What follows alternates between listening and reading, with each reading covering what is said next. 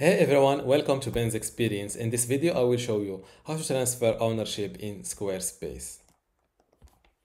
This is squarespace.com website, and to transfer your Squarespace account ownership, first you need to log in to your account by filling your email address and password. Click on this website button below your desired website. Then from this left side menu, click on this settings icon and go to permissions and ownership. Click again on permissions and ownership. Now, next to the current owner, click on transfer ownership. Here they need to verify your identity by filling your password.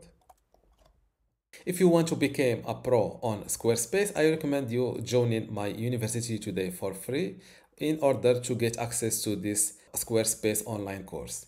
Inside this course, you can learn many things, including how to get started with Squarespace, how to design and customize your website, also some advanced customization and features, how to optimize your website for mobile and user experience, how to manage and maintain your website, and also advanced tips and best practices. To get access to this Squarespace online course for free today, plus all of these online courses and also the upcoming free courses in my university, just go to university.bensexperience.com, link in the description. Without any further ado, let's go back to our tutorial.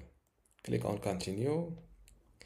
As you choose a new owner, after ownership is transferred, the new owner will be able to remove your access. Click on continue. As you can see, you need to choose a contributor first from this list. Right now, I don't have a contributor, and to add one now, just click on cancel. Click again on invite contributor. Fill in your contributor name and email address. Select the roles you want to give for your new contributor. For example, I want to give him a store manager role. Click on invite. And as you can see, my invite was sent. And this is an example of the contributor invitation email your contributor will receive.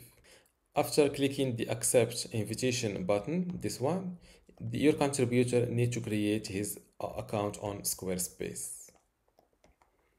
Now that your contributor have an account and also added to your Squarespace account, go again to permissions and ownership. Click on permissions and ownership again. Next to your current owner, click on transfer ownership. Verify your identity and select it from this list. Click on continue and follow the process. Don't forget to give this video a like and also subscribe.